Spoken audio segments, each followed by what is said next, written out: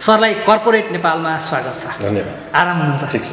लकडाउनको निकै चर्चित स्पटहरूमध्येको एउटा मेरियट होटल पनि रह्यो।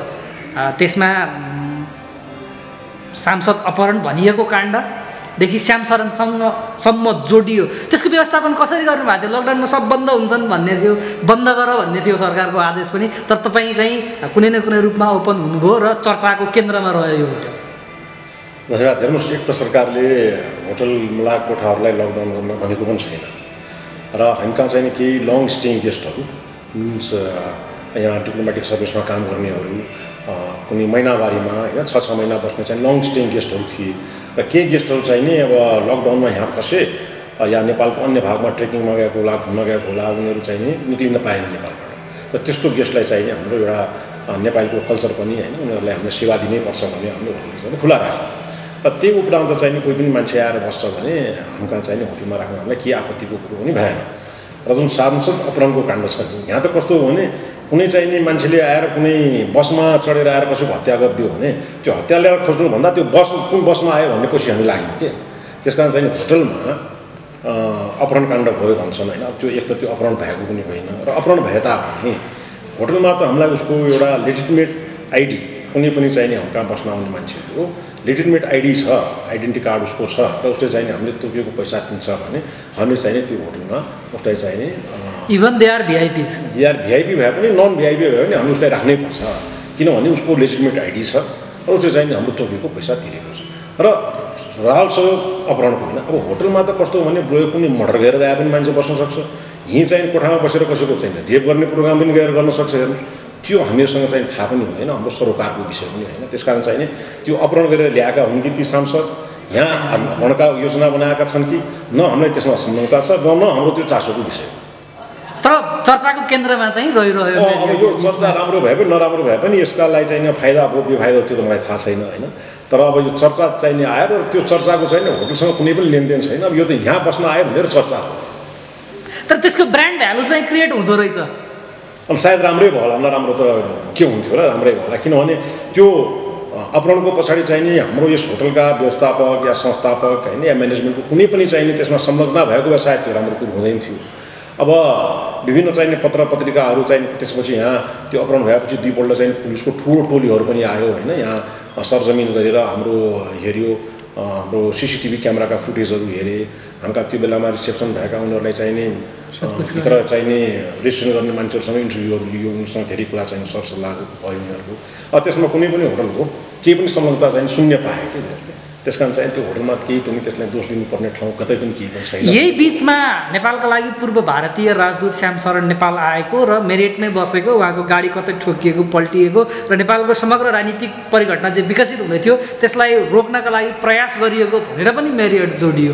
हेर्नुहोस्, मेरो विचारमा श्याम शरणजी भनेको चाहिँ हाम्रो नेपालीहरूले अत्यन्तै चाहिने मान्य एउटा चाहिने व्यक्तित्व हुनुहुन्छ होइन। पूर्व राजदूतको अलावा पनि नेपालमा जुन चाहिँ पछिको जनआन्दोलन भयो नि त्यसको चाहिने आर्किटेक्टमध्ये श्याम शरणजी पनि हो, जुन चाहिने एउटा राजतन्त्रबाट गणतन्त्र नेपालमा ल्याउन उहाँको धेरै ठुलो चाहिने कन्ट्रिब्युसन छ। र नेपालको उहाँ विशेषज्ञको रूपमा रिटायर भएपछि पनि इन्डियामा चाहिने परराष्ट्र सचिवबाट रिटायर भए पनि उहाँलाई चाहिँ भारतीय चाहिने राजनीतिहरूले एउटा चाहिँ नेपाल विशेषज्ञको रूपमा उहाँलाई हेरिराखेको छ। र अहिले जुन नेपाल र इन्डियाको समस्या आयो त्यसमा यदि श्याम शरणजी चाहिने मेरो विचारमा यदि नेपाल आउने हो भने उहाँ निश्चय पनि भारतीय प्रधानमन्त्रीको विशेष दूतको हैसियतभन्दा घटीमा आउनुहुन्न जस्तो मलाई लाग्छ होइन। र त्यो भारतीय प्रधानमन्त्रीको विशेष दूत यदि आउने हो भने कि आउनु भएको थियो भने होइन, आउने हो भने कुनै पनि लुकेर छिपेर आउनुपर्ने उहाँलाई केही आवश्यकता छैन। किनभने हाम्रो एउटा देशको साह्रै सम्मानजनक चाहिने हामीले हरेक नेपालीको मनमा चाहिने हामी त गणतन्त्रबाट सबै नेपाली खुसी छौँ होइन। त गणतन्त्र ल्याउनुमा उहाँ जुन मान्छेको ठुलो हात छ उहाँलाई चाहिँ लुकाउनु पर्ने र लुकेर आउनुपर्ने केही कारण छैन। अब रह्यो उहाँ आउने चाहिँ दुईवटा बाटो हुनसक्छ। एउटा चाहिँ नि नियमित प्लेनबाट, जुन चाहिँ एयरपोर्ट बन्द छ, नियमित प्लेन कतैको चलेकै छैन। र अर्को चाहिँ उहाँ आउनुहुन्छ भारतीय चाहिँ विशेष विमानबाट आउनुहुन्छ चार्टर गरेर चाहिँ नि होइन। त्यो स्तरको मान्छेलाई भारतमा त्यो चार्टर गरेको भनेको कुनै धेरै ठुलो विषय पनि होइन। कति प्लेन छ त्यो आयो भने तिर्नु भने समय ओर्लिनु पऱ्यो। यहाँ बाहिरको छानामा त ओर्लिएर भएन हेर्नुहोस् होइन। त्यस कारण उहाँलाई चाहिँ लुकाउनु पर्ने स्थिति पनि लुकाउनु पर्ने आवश्यकता पनि छैन। उहाँ त हामी कहाँ यहाँ आएर बस्नु भने हामी गर्वको साथ बरु सम्मानको साथ उहाँलाई चाहिँ इन्टरटेन गर्छौँ होइन। हाम्रो गौरवको कुरा हुन्छ त्यो। र अर्को उहाँलाई पनि मेरो चाहिँ लुकेर आउनु पर्ने त कुनै कुसो छैन र त्यत्रो चाहिँ विशेष दूत मान्छे आउनु चाहिँ लुकेर आउँछ र किन आउँछ र होइन त्यस कारण चाहिँ अब अन्तै आएर कहीँ बसेर हाम्रो होटल चर्चामा आएको हामीलाई थाहा भएन तर यहाँ चाहिँ आएर उहाँ बस्नुभएको छैन बस्नुभएको हामी बहुत गर्वको साथ चाहिने उहाँको चाहिँ स्वागतम भनेर पनि हामी लेख्थ्यौँ जस्तो यो यस्तो महत्त्वपूर्ण दुईवटा घटनाक्रम लकडाउनको बिचमा मेरियटसँग जोडियो त्यो जोडिनुको पछाडि शशिकान्त अग्रवालको पर्सनल लिगेसी कनेक्टिभिटीले केही काम गर्यो वा त्यो स्वतस्फूर्त आकस्मिकताको रूपमा घटेको घटना थियो कसरी हेर्नुहुन्छ होइन यसमा लेगेसी त केही पनि छैन किनभने जुन यहाँ मान्यहरू आएर बसे नि ती मान्यहरूलाई मैले सायद व्यक्तिगत रूपमा चिन्न पनि चिन्दैन होइन मेरो उहाँहरूसँग अब जस्तो हाम्रो महेश बस्नेतजीहरू हो उनीहरूसँग व्यक्तिगत रूपमा चिन्छु तर त्यो म राजनीतिक व्यक्तित्व पनि होइन मलाई त्यो राजनीतिको चाहिँ त्यसमा शुद्ध व्यवसाय गर्ने मान्छे हो होइन त्यस कारण अब मेरो लेगेसी आफ्नो एउटा व्यापारिक क्षेत्रमा होला तर यो क्षेत्रमा मेरो लेगेसीले त के गर्नु छैन र अर्को अघि तपाईँले एउटा भन्नुभएको मैले पनि कुरा छुट्याएँ यहाँ गाडीको एक्सिडेन्ट जुन पल्टिनु भन्नुभयो नि अब त्यो कस्तो हो भने एकजना यहाँ मित्र आउनुभएको थियो उहाँ त्यो गाडी चाहिने ल्याउने बेलामा पार्किङबाट ल्याउने बेलामा उहाँले चाहिँ ब्रेक हान्नुपर्ने त्यो मिस्टेकले चाहिँ ब्रेकको ठाउँमा एक्सिलेटरमा खुट्टा पर्यो हो त्यो खुट्टा परेपछि त गाडी पर्खालमा ठोकियो होइन अब पुरा प्रेसर आयो नि त अनि त्यो पर्खालमा ठोकिएपछि गाडी उछिन्यो उछेर गाडी पल्ट्यो होइन अब त्यसमा पनि चाहिने कोही मान्छेले श्यामशरणजीको गाडी पल्ट्यो कसैको के भयो भन्छ अब त्यो एउटा लोकल मान्छे थियो उहाँ त्यसले गर्दा हाम्रो 5-6 लाख रुपियाँको नोक्सान हो होटलको उहाँले होइन अब भवितव्य हो उहाँले हाम्रो चाहिँ जति लस छ त्यो क्यासै अर्को दिन आएर हामीलाई चेक दिनुभयो त्यो पैसा पनि तिर्दिनु भयो हाम्रो उहाँसँग कुनै पनि ग्रिभान्सेस पनि छैन अब यो होटलमा भनेको यत्रो ठुलो होटलमा भवितव्य भनेको होइन एक्सिडेन्ट हुने यो हुने चोटपटक लाग्ने भन्ने एउटा सामान्य रूपमा मान्ने हामीले यी घटनाहरूलाई बहुत सामान्य रूपमा लिएका छौँ तपाईँले भर्खरै नेपालको सन्दर्भमा सर्वाधिक लोकप्रिय र सुविधा सम्पन्न तारे होटल सञ्चालनमा ल्याउनुभयो सञ्चालनमा ल्याएको केही समयभित्र जति बेला तपाईँ त्यसको ब्रान्ड भ्यालु क्रिएट गर्दै हुनुहुन्थ्यो बजार विस्तार गर्दै हुनुहुन्थ्यो झ्याप्प लकडाउन भयो निकै ठुलो पीडा होला यो त हेर्नुहोस् यो हामीले त बडो उत्साहको साथ र मलाई गर्वको साथमा के भन्न सक्छु भने यो लकडाउनभन्दा पहिले यो जुन हाम्रो म्यारियट होटल छ नि यो अहिले एसियाकै वान अफ द उत्कृष्ट होटल र मोस्ट पर्फर्मिङ होटलमा चाहिँ यसको नाम चाहिँ त्यो सूचीमा ट्राभल म्यागजिनहरूमा आदि इत्यादिमा आइसकेको थियो होइन अब यो धेरै ठुलो दुर्भाग्य हो यो त अब कस्तो भने कसैको मेरो क्यालकुलेसन मिस्टेक हुनु देशको कुनै चाहिने यहाँ कुनै आन्दोलन हुनु कुनै भूकम्प आउनु त्यस्तो पनि हुँदैन यो त एउटा चाहिने अब ग्लोबल एक्ट अफ गड हो यो कसैको चाहिने अब होइन र सबैभन्दा बढी चाहिने एक त टुरिज्म इन्डस्ट्री नै मर्कामा छ त्यसमा भन्दै सबैभन्दा बढी चाहिने त मर्कामा यो म्यारियट होटलै छ त्यसको कारण के छ भने अरू होटल जस्ता पुराना होटलहरू छ कोही 20 वर्ष 25 वर्ष भइसक्यो उनीहरूको चाहिँ इन्ट्रेस्टको लाइबिलिटी धेरै थोरै छ होइन हाम्रो त नयाँ होटल हो हाम्रो त 1 वर्ष जम्मा खोलेको 1 वर्षमा 6 महिना त चाहिने जम्मै सिस्टमलाई चाहिने करेस्पोन्ड गर्ने ल्यायो मान्छेलाई चाहिने फुटफलमै लायो 4-5 महिना अलिकति राम्रो चलेको थिएन यो चाहिँ साराघात भइहाल्यो होइन तैपनि चाहिने हामी बहुत आशावादी छौँ हेर्नुहोस् नेपाल भनेको चाहिने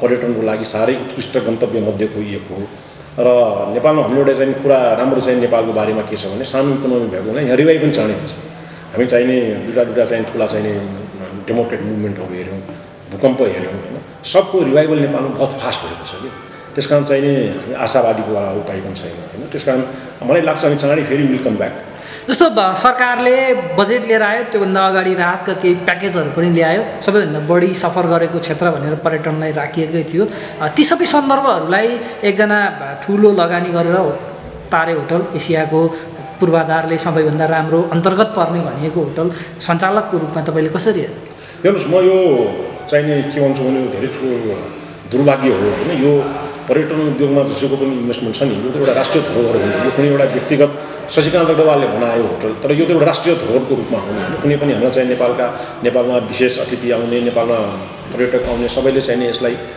भोज भतेर पार्टी सेमिनारदेखि सबले चाहिने यसलाई युज गर्ने एउटा राष्ट्रिय धरोहर हो यस्तो धरोहरलाई चाहिने सरकारले प्रोटेक्सन गर्नु र चाहिँ पछिसम्म दिगो चाहिनेसम्म टिक्ने चाहिने कुनै व्यवस्था गर्नुपर्छ हाम्रो त झन् चाहिने नेपालमा कस्ट अफ फन्ड बढी छ इन्ट्रेस्ट बढी छ होइन यहाँ त सरकारले चाहिने पर्यटन उद्योगलाई दिगो राख्नुको लागि किनभने पर्यटन उद्योगले इन्डाइरेक्ट पनि त धेरै रेभेन्यूमा कन्ट्रिब्युट गर्छ डाइरेक्ट चाहिने भ्याट रहेछ तर हामी कहाँ त सरकार तलब खुवाउनै नसकिने भयो दैनन्दिन हुने खर्च टाल्नै नसकिने भयो भनेर उल्टै रोइ कराइ गरिरहेको छ यति बेला हामीलाई यस्तो खालको सहुलियत देऊ भनेर निजी क्षेत्रले उद्यमी व्यवसायीले भन्नु पनि त्यति उचित होला कि नहोला भन्ने निजी क्षेत्रले कहिले न सरकारसँग गुहार गरेको छ र निजी क्षेत्रले चाहिने कहिले पनि सरकारसँग कुनै पनि कुराको अप्ठ्यारै नपरिकन गुहार गर्दैन हेर्नुहोस् अति नै भएपछि गुहार गर्छ र हामीहरूले पनि के भनेको भने हामीलाई चाहिने मेरो उद्योगलाई पैसा दिनु पर्दैन, मेरो उद्योगै भोलि चाहिँ नचलेपछि, मेरो होटल नचलेपछि यहाँ 300-350 स्टाफ होला, मैले उसलाई चाहिने 10 दिन खुवाउँला, 1 महिना खुवाउँला, 2 महिना खुवाउँला होइन, त्यसपछि त मैले पनि सक्दैन।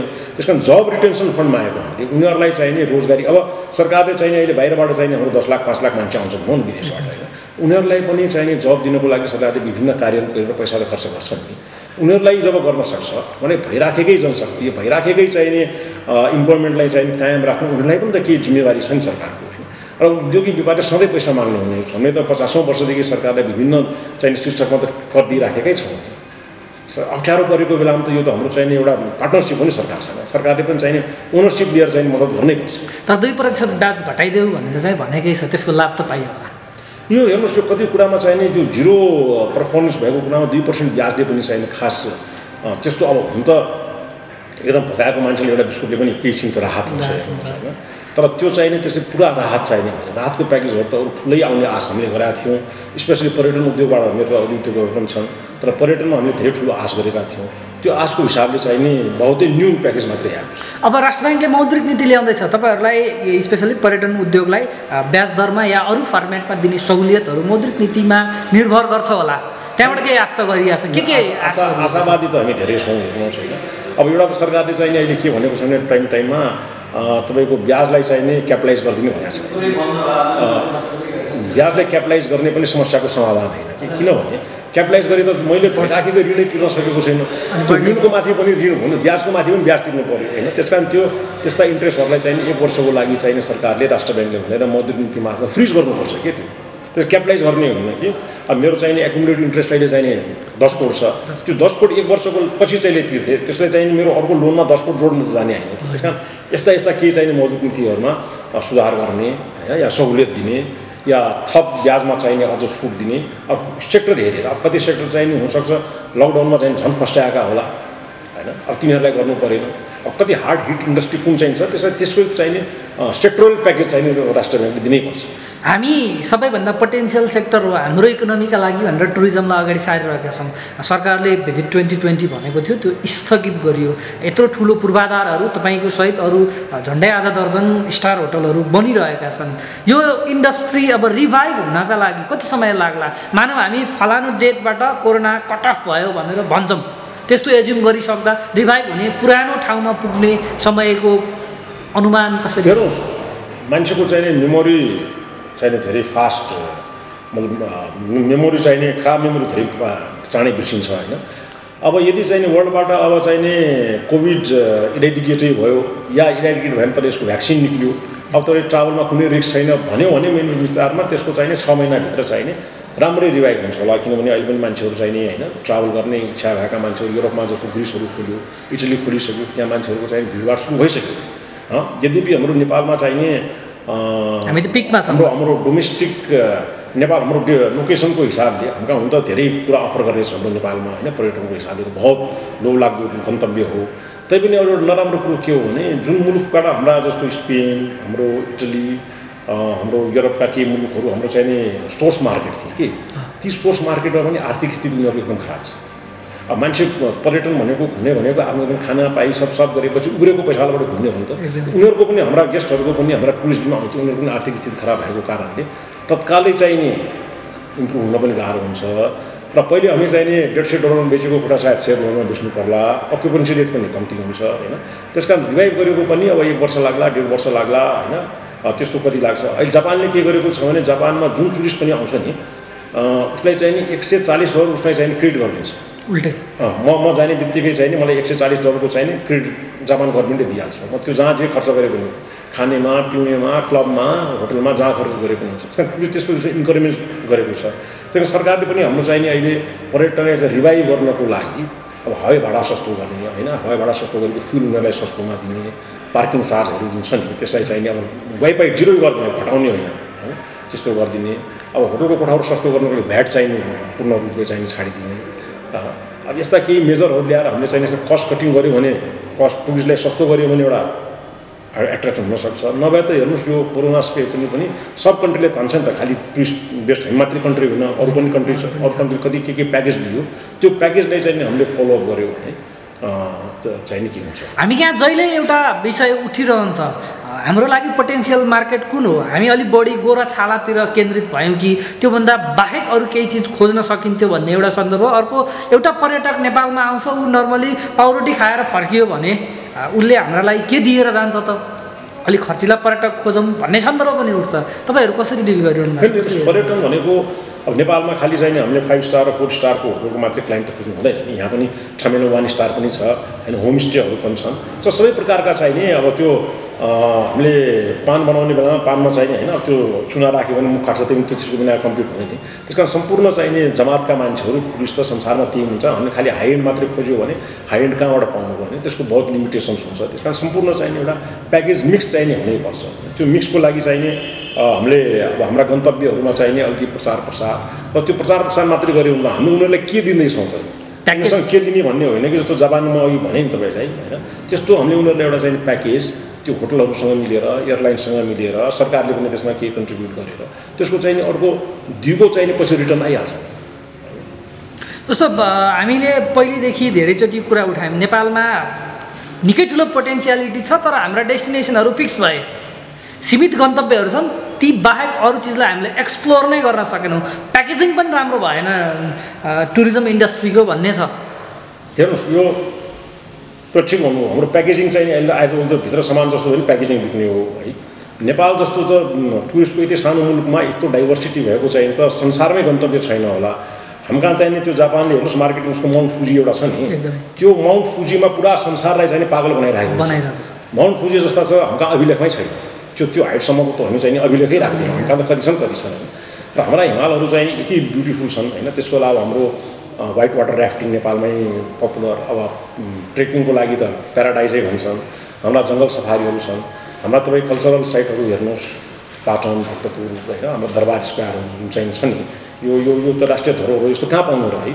र फेरि हाम्रो धार्मिक पर्यटनमा हेर्नु पशुपतिनाथलाई मात्रै हामीले क्यापिटलाइज गऱ्यो भने हिन्दुस्तानबाट होइन कतिजना मान्छे हाम्रो आउन सक्छन्। बौद्धको हाम्रो कारण त्यस्तै चाहिने छ, सीतामाताको जन्मस्थल छ, गोसाइकुण्ड, मुक्तिनाथ आदि। त्यस कारण हामीले चाहिने प्याकेजिङ राम्रो गऱ्यो भने नेपाल त एउटा चाहिने यहाँ हामी अस्ति चाहिँ 2 मिलियनको कुरा गऱ्यौँ, 20 लाखको, यो त चाहिने 2 करोड हाम्रो जति जनसङ्ख्या छ नि त्यसको बराबर 1:1 को चाहिने पोटेन्सियल भएको कन्ट्री हो। हामीले खालि म्यानेज अलिकति गर्नुपर्छ। पर्यटनले चाहिने आएर यहाँ आएपछि राम्रो मेसेज चाहिने दियोस् भन्ने चाहिने गर्नुपर्छ। त्यो चाहिँ अहिले पनि हामीलाई ल्याकिङ छ। हेर्नुहोस्, मैले म तपाईँलाई 6-7 महिना पहिलेको घटना बताउँ। हाम्रो एउटा चाहिने यहाँ चाइनिज ग्रुप आएको थियो, अलि राम्रै चाहिने पैसा वालेको थियो। एउटा चाहिँ नेपाली भाइ आउनुभयो, गाइड रहेछ उहाँ। अनि चाहिँ सबै चाहिने लबीमा अब उनीहरूको टाइमको पक्का ठ्याक्कै लबीमा चाहिने 9 बजे भेला भयो। त्यो ठ्याक्कै 9 बजीमा 5 मिनट त्यो गाइड पनि आइसक्नु भएको थियो। उहाँले चाहिँ हट्तपत्ता आएर सबैलाई के भन्नु भने please use the toilet and com, you may have problem in finding the washroom, go and use the toilet and कम भन्यो। अब कोही मान्छेको इच्छा नभए सबै फेरि लाम लागेर टोइलेटमा दौडेर फेरि आए। अब एउटा चाहिँ पर्यटन चाहिने हनुमान ढुक्का छिर्ने बेलामा मेरो चार्जमा 1500-2000 रुपियाँ प्रवेश दिनुपर्छ। र त्यो टोइलेट भनेको कुनै लग्जरी भनेर बहुत बेसिक कुरा हो। टोइलेट हुँदैमा पनि भने एउटा एक्सेप्टेबल क्लिननेस चाहियो नि, त्यसमा सफाइ चाहियो नि। हामीले पर्यटन वर्ष मनाउनुभन्दा पहिले पर्यटन वर्ष मनाउँदैछौँ, यी सामान्य पूर्वाधारहरू चाहिन्छन् भनेर हामीले विचार गरेर कहाँ कहाँ चाहिन्छन् होइन। काठमाडौँ भ्यालीमा 150 त्यो पर्यटकको लागि पनि हो र फेरि जनतालाई पनि काम लाग्छ नि त होइन। अहिले पनि जनतालाई हेर्नुहोस् टोइलेटहरूको कति सानो कहिले ठुलो समस्या, सानो कुरा तर समस्या ठुलो छ नि त होइन। त्यस कारण चाहिँ यस्ता कुरामा चाहिँ हामीले अहिले पनि टाइम छ, किनभने अब त यो पर्यटन आउन चाहिने अब 1-1.5 वर्ष लाग्छ होइन। यसमा चाहिने अब चाहिँ हामीले तयारी गरेर खालि टोइलेटको एउटा कुरा भने त्यस्तो आदि इत्यादि के होला। अब काठमाडौँ आउने पर्यटक चाहिँ प्लेनबाट आउँछ, चाहिने पोखरा बाई कार जान चाहला, भरतपुर बाई कार जान चाहला होइन, लुम्बिनी बाई कार जान चाहला, ती चाहिने उनीहरूलाई निर्वाध रूपमा चाहिने बाटोमा चाहिँ कुनै समस्या नआउने, राम्रो बाटो हुने। हामीले होटलहरू बनायौँ, पर्यटकलाई ल्याएर राख्ने ठाउँ बनायौँ, तर एउटा पर्यटक थाइल्यान्ड या ब्याङ्ककबाट त्रिभुवन विमानस्थलमा जति समयमा ओर्लिन्छ उसलाई त्यहाँबाट यहाँको इन्टरनल डेस्टिनेसन पुग्न त्योभन्दा बढी समय लाग्छ भन्ने छ। तपाईँले फिल्डको पूर्वाधारको कुरा त गरिहाल्नु, यसो भएपछि त प्रवर्धनमा जोखिम पनि होला। हेर्नुहोस्, यो त सही भन्नुभयो। यो अब हाम्रो निजी क्षेत्रको काम चाहिने मलाई के लाग्छ भने एउटा लिमिटेडै हाम्रो अधिकार कर्तव्य र हाम्रो पहुँच र हामीले चाहिँ त्यसलाई करेक्सन गर्ने हाम्रो लिमिटेड मात्रै पहुँच हुन्छ। हामीले यी सब कुराहरू सरकारलाई चाहिने ह्यामरिङ गर्ने के बार भन्ने हेर भाइ यो प्रब्लम छ, एयरपोर्टबाट चाहिने अब सोल्टी जान 1.5 घन्टा लाग्छ। अब उसको कोही जान त 1.5 घन्टा लाग्यो पुग्यो भनौँ न, अब कसैको फ्लाइट छ, अब ऊ चाहिने होटलबाट 2.5 घन्टा पहिले निक्लेर भनौँ न, अब उसको दिल्लीको फ्लाइट 1.5 घन्टाको 6 घन्टा पहिले त निक्लिँदैन नि हैन। त्यसकारण ती पूर्वाधारहरू चाहिँ त सरकारले तयार गर्ने, ट्राफिकलाई चाहिँ स्मुथ गर्ने, स्मुथ नभएछ के फ्लाइओभर बनाउने हो कि माथि रोपवे बनाउने हो कि आदि। अब त्यो त यो त योजनाकारको कुरा हो, हेर्नु सरकारको कुरा हो। के डेडिकेटेड लाइन बनाउने भन्ने कुरा पनि थियो, जस्तो ठमेललाई हामी हब मान्छौँ भने त्यहाँबाट एयरपोर्टसम्म जाने जस्तो ठमेलमा चाहिँ आएका त्यो हाम्रो योजना भए पनि मलाई सम्भव लाग्दैन, किनभने अब रेगुलर गाडी हिँड्न त ठाउँ छैन भनेपछि यदि अब डेडिकेटेड लाइन बनायो भने त भइराखेको काटेर बनाउनु पऱ्यो कि चाहिँ एउटा एक्सप्रेस वे चाहिँ थाइल्यान्डमा एयरपोर्ट टु सिटी बनायो नि, एउटा चाहिँ एक्सप्रेस वे बनायो उनीहरूले, कि चाहिँ 10वटा सेन्टरबाट त्यस्तो बनाइदिनु पऱ्यो। अब ठमेलबाट एयरपोर्टको लागि बनाउने हो भने डेडिकेटेड लाइन भने भएको काटेर त बनाउनु पऱ्यो नि, अनि भएको अरू काठमाडौँको व्यवस्थापन कसरी गर्ने? त्यस कारण त्यो योजनाको कुरा होला, भाषणमा राम्रो होला, तर त्यो सम्भव लाग्दैन मलाई। अलिकति प्रसङ्ग बदलौँ, तपाईँ चिनी उद्योगसँग पनि सम्बन्धित हुनुहुन्छ। उखु गुलियो हुन्छ, चिनी पनि गुलियो हुन्छ, तर यो उखु चिनी भन्ने कुरा चाहिँ उद्योगीका लागि पनि, किसानका लागि पनि, उपभोक्ताका लागि र सरकारका लागि पनि कहिले अधिकांश समय तितो जस्तो देखिन्छ। यस्तो किन भयो? कहाँनेरि ल्याप्सेस रह्यो? यो सन्दर्भ जहिले पेचिलो बनिरहनुको पछाडि हेर्नुहोस्, कति उद्योगहरू चाहिँ मुलुकको लागि कति कुरामा दीर्घकालीन रूपमा आवश्यक होला हैन। एउटा कृषि उपजलाई देशमा बनाउँ, आत्मनिर्भर गरौँ, इम्पोर्ट सब्स्टिट्युट गरौँ, खाद्यान्न हामी आत्मनिर्भर हुने राम्रो होला। तर कति कुराहरू चाहिँ नि इकोनोमिकली हेर्ने हो भने त्यो चाहिँ नि त्यस्तो भाइबल हुनसक्छ। अब अहिले लास्ट विगतका 3-4 वर्षदेखि चाहिँ नि उखुको साह्रै चाहिँ नि दयनीय स्थिति छ। त्यसको कारण के हो भने एक त सरकारले पहिले चाहिँ 3-4 वर्ष पहिले युनिल्याटरली चाहिँ उखुको भाउ अत्याधिक बढाइदियो, जुन चाहिँ नि एसियामै चाहिँ नि उखुमा सबैभन्दा बढी महँगो भयो। र अर्को चाहिँ नि प्रब्लम के हो भने त्यो निजी क्षेत्रको पनि हाम्रो पनि अलिक दोष होला त्यसमा। हामीले चाहिँ उखुको बाली विकास गर्न सकेनौँ। उसलाई हाइब्रिड उखु जुन चाहिँ छ नि अहिले संसारमा जहाँ पनि हाइब्रिड उखु, उनीहरूको चाहिँ एभरेज 100 किलो उखु पेल्यो भने 11 किलो जति चिनी आउँछ। हाम्रा चाहिँ अहिले पनि 9 किलोमा पनि हामी समस्यामै छौँ, 9 किलो पनि राम्ररी आउँदैन कुरा।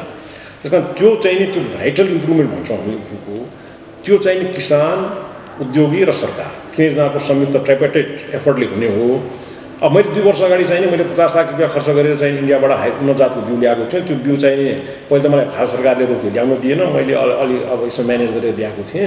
फेरि नेपाल सरकारले त्यो बिउ ल्याउन दिएन होइन, त्यो यहाँ फाइटोसानिटरी के उठाएर त्यो बिउ मेरो त्यसै चाहिँ नि बोर्डरमा पुगेर गयो। त्यस कारण चाहिँ नि हाम्रो आफ्नो चाहिँ रिसर्च ल्याबहरू छ, 12मा उखु विकास केन्द्रहरू छ, त्यसमा हाम्रो कुनै पनि प्रकारको रिसर्च ल्याबहरू चाहिँ नि काम गरिराखेका छैनन्। हामीले उखुको बाली विकास नभएसम्म यो चिनी उद्योग भाइबल हुँदैन। र यही सन्दर्भमा चाहिँ नि तितो कसरी भयो भने हामीले किसानहरूको भुक्तानी तिर्न सकेनौँ। हेर्नुहोस्, अब 5-7वटा उद्योगको त ठुलै समस्या हो, उनीहरूले चाहिँ साह्रै नोक्सान नगयो। त्यो नोक्सान नगर्ने कारण एक त मैले अघि भने रिकभरीको पनि नोक्सान हो। र अर्को 3 वर्ष अगाडि चाहिँ नि सरकारको चाहिँ बहुत गलत एउटा नीति के हो भने पाकिस्तान र भारतबाट सब्सिडीको sugar, global sugar price crash हो। पाकिस्तान र भारतमा पाकिस्तानले चाहिँ नि मेरो विचारमा $120 प्रति टन र भारतले 11 रुपियाँ किलो प्रति किलो भारू एक्सपोर्ट सब्सिडी दियो। त्यो सब्सिडीको चिनी नेपाल ल्याउने बेलामा यहाँ चाहिँ हामीले एन्टी डम्पिङ ड्युटी ल्याउनु पर्ने या समीकारक भन्सार लगाउनु पर्ने या कुनै चाहिँ नन ट्यारिफ मेजरले चाहिँ त्यो गर्नुपर्ने।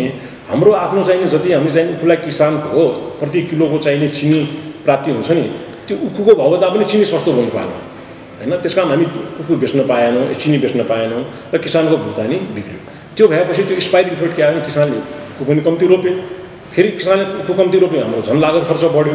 त्यस कारण 3 वर्षदेखि पूर्ण चिनीको हालत पनि खराब छ। हेर्नुहोस्, भुक्तानीको पनि सही कुरा हो, भुक्तानी चाहिने अब दिनुपर्ने हो। तर संसारमा जहाँ पनि के छ भने उखु कारखानाहरू पोलिटिकल करप्ट भएको हुनाले चाहिँ यसलाई कि सरकारले सब्सिडी गर्नुपर्छ होइन, कि चाहिँ नि अझ तिनैजना मिलेर यसको एफिसियन्सी बढाउनुपर्छ। यो पोलिटिकल करप्ट हो। हेर्नुहोस्, सरकारले एकरो चाहिँ नि मूल्य तोकिदियो। फेरि अर्को कारखानाको नमुना के छ भने मलाई फाइदा भए पनि नभए पनि त्यहाँ लागिसकेको उखु चाहिँ नि किन्न मेरो मजबुरी छ कि, किन त्यो किसानको उखु त खेतमा सुक्यो भने अर्को त अब धान काटेर तपाईँ घरमा स्टोर गर्नुहुन्छ, गहुँ स्टोर गर्न सक्नुहुन्छ।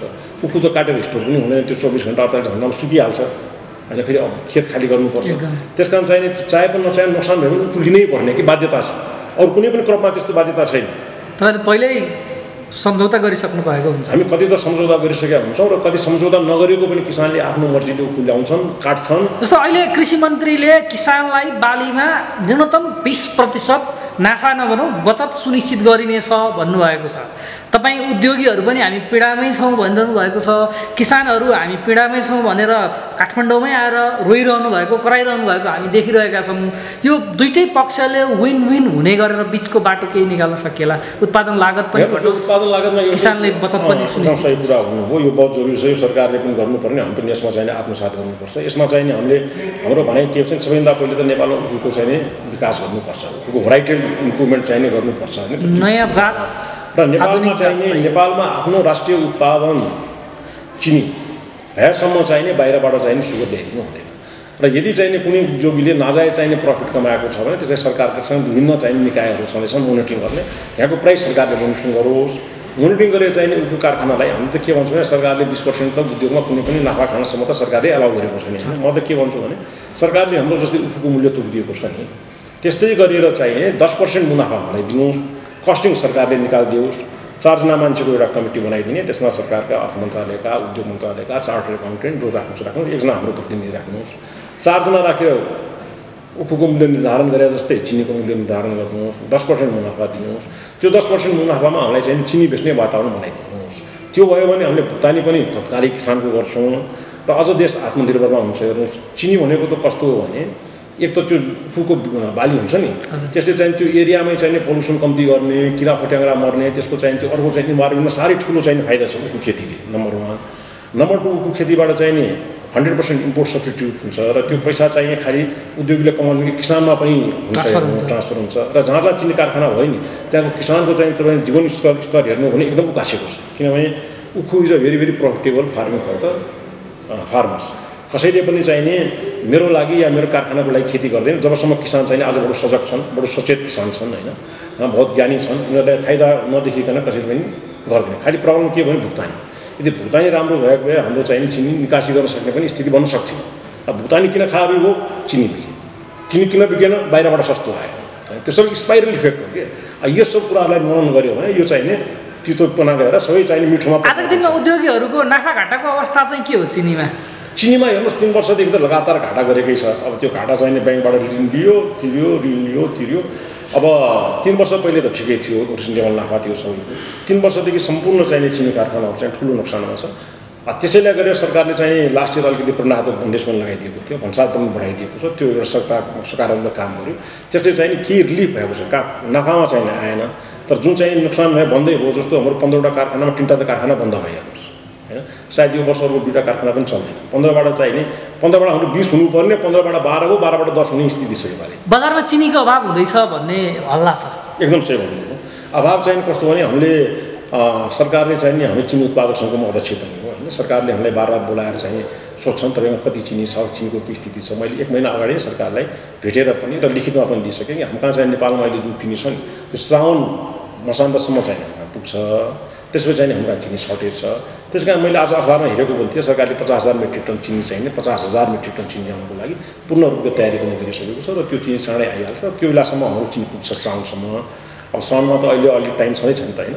हामी आत्मनिर्भर हुने ठाउँ छ चिनीमा। चिनीमा त यस्तो थियो, हाम्रो नेपालको खबर 2,50,000, एक ताका त 2 लाख आजभन्दा 5 वर्ष कि 6 वर्ष अगाडि 2,70,000 मेट्रिक टनसम्म चाहिँ उत्पादन भइसकेको थियो।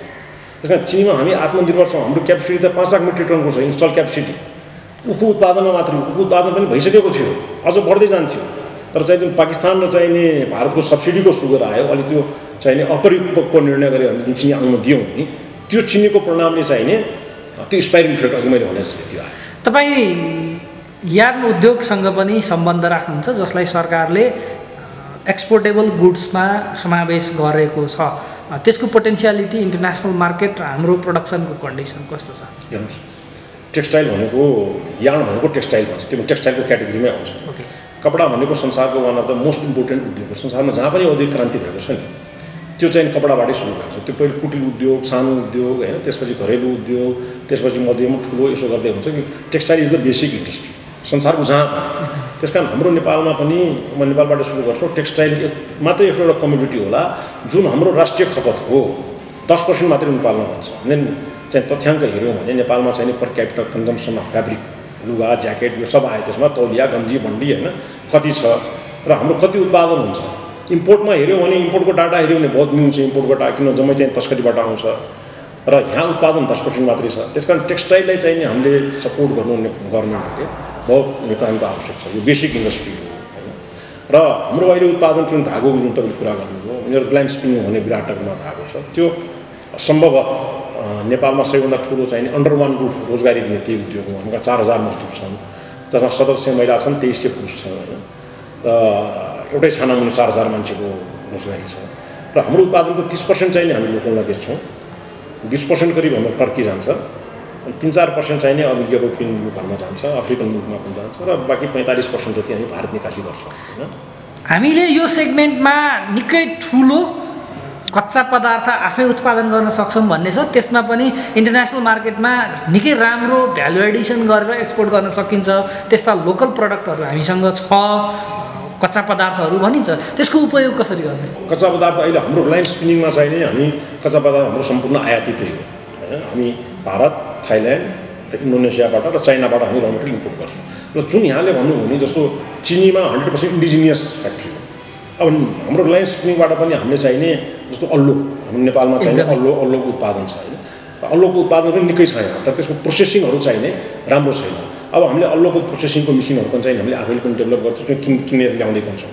त्यो हाम्रो नेपालको चाहिँ अति मौलिक 100% भ्यालु एडिसनको चाहिँ हुन्छ। र संसारमा चाहिँ आजभोलि त्यो एउटा नेचुरल फाइबरप्रति जुन चाहिँ आकर्षण जागेको छ नि, त्यस कारण त्यो बहुतै ठुलो एउटा फड्को मार्ला भन्ने हामीलाई विश्वास गरेको छ।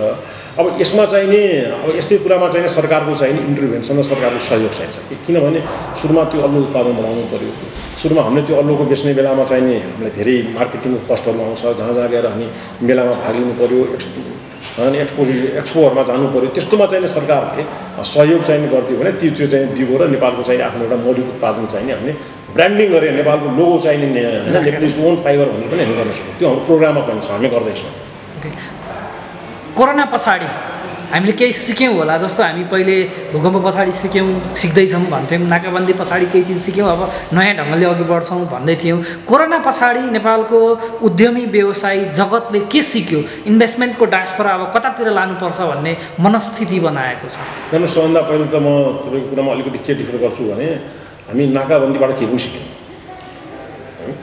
नाकाबन्दी चाहिने हो, नाकाबन्दी हो, हामी साह्रै दुःख पायौँ हैन। हामी पेट्रोलियम खाने, तरकारी, फलफुल सबैसँग दुःख पायौँ। जबकि नेपालको आफ्नो माटो, हाम्रो जुन चाहिने यहाँको भू बनोट यस्तो छ कि यो त पुराको पुरा चाहिने एउटा एसिया त नभनौँ, एउटा इन्डियाको एउटा पार्टलाई हामी फिड गर्न सक्छौँ। हाम्रो चाहिँ यत्रो चाहिने, हाम्रो त यहाँ नफला भन्नु यस्तो उब्जाउ चाहिने र फेरि जे पनि फल्ने। हेर्नुहोस् न, अहिले हाम्रो नेपालमा ड्रागन फ्रुटदेखि लिएर किवी हैन, स्ट्रबेरी, तरकारीमा एभ्रिथिङ 12 महिना हैन हुने।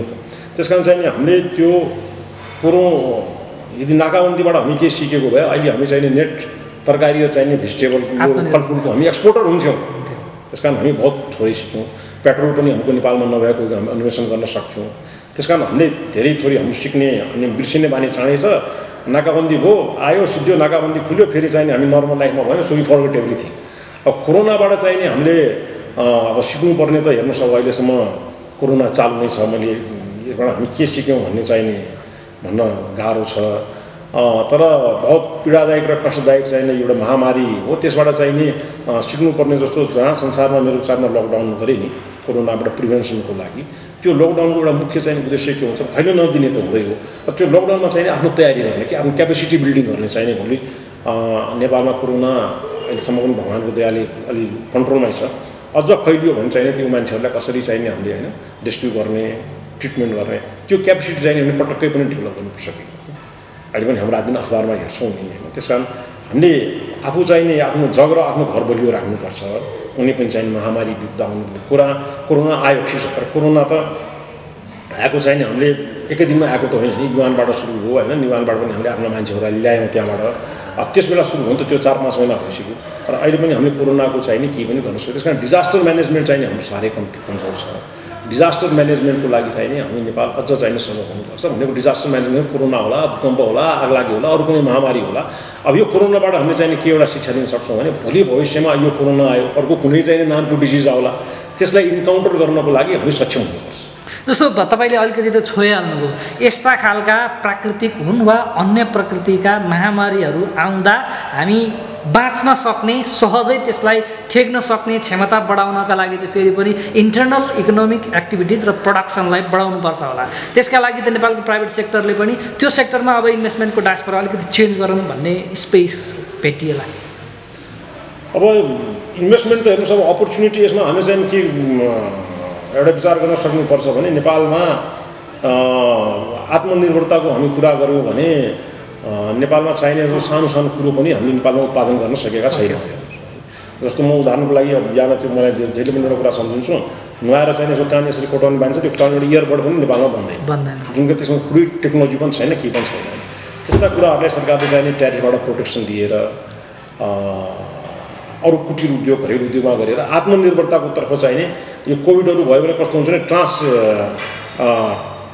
ट्रान्स वर्ल्ड चाहिने व्यापारहरू कम्ती हुन्छ, मान्छेको ओहोरदोहोर कम्ती हुन्छ, ट्रान्सपोर्टेसन चाहिने बन्द हुन्छ होइन। त्यस्तो बेलामा चाहिने हामी एटलिस्ट चाहिने आफ्नो आत्मनिर्भर चाहिने बन्नु त्यो सधैँको लागि काम लाग्छ, खालि यो महामारीमा होइन कि। आत्मनिर्भरतातर्फ चाहिने हामी जसरी भए पनि केन्द्रित हुनुपर्छ।